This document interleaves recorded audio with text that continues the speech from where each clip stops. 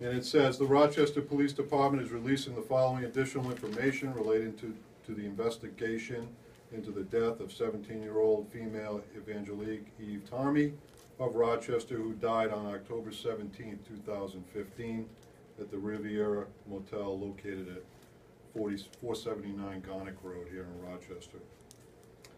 An autopsy was conducted on October 17th by the New Hampshire State Medical Examiner's Office. And as a result of the toxicology report, the medical examiner's office has determined the cause of death was due to acute fentanyl intoxication and is listing the manner of death as accidental. The Rochester Police Department, with the assistance from the several agencies previously mentioned, assisted with multiple interviews that were conducted.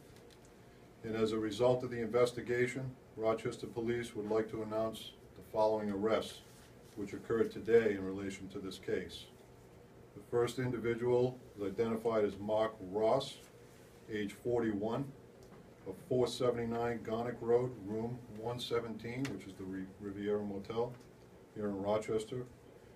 Mr. Ross has been charged with conspiracy to commit possession of a controlled drug, which is a Class B felony, tampering with witnesses and informants, which is also a Class B felony, falsifying physical evidence, ×2, which are all Class B felonies.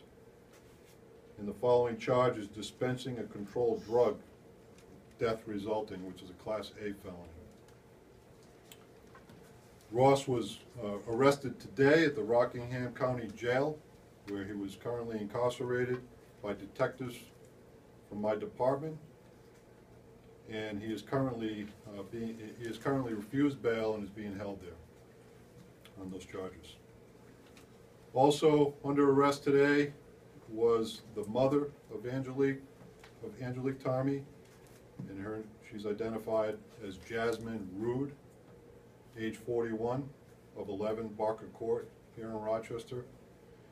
She's been charged with the following crimes: conspiracy to commit possession of a controlled drug, which is a Class B felony, endangering the welfare of a child, incompetent, which is a Class A misdemeanor, and reckless conduct, which is placing another in danger, which is also a Class B felony.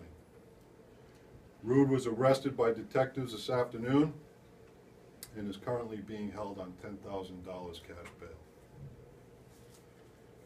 We also have a third individual involved in this investigation that we currently have active arrest warrants for and are attempting to locate as we speak. She's identified as Leslie Aberley, age 31, of High Street in Salisbury, Massachusetts.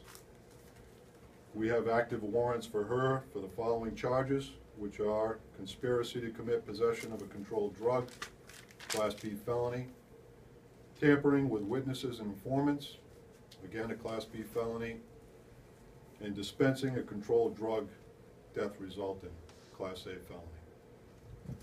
I want to note that the case remains under investigation, and I also wanted to issue some brief statements about the current opiate crisis here in New Hampshire. Opiate abuse is at epidemic levels in New Hampshire and throughout New England. This sentiment is shared by Special Agent in Charge Michael J. Ferguson of the Boston's DEA office. Fentanyl is causing overdose deaths across the Granite State, and Rochester Police and the DEA are committed to bringing justice to those that distribute this lethal drug. This investigation demonstrates the strength of collaborative law enforcement efforts in New Hampshire to aggressively pursue anyone who traffics these drugs, both in the city of Rochester and throughout Stratford County. We have a great relationship in this county where we have all of our partnering local departments that collaborate on a county level with our county drug task force, and they are actively do drug investigative work here in this county as well as in this city.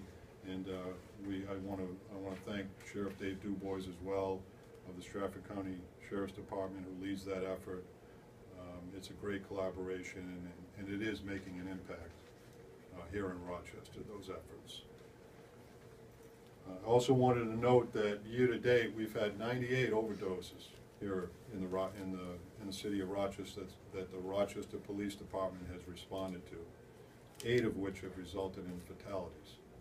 So that goes to helping you understand the magnitude of the problem, both here in Rochester and throughout Stratford County, as well as the state of New Hampshire. So at this time, that concludes my prepared comments.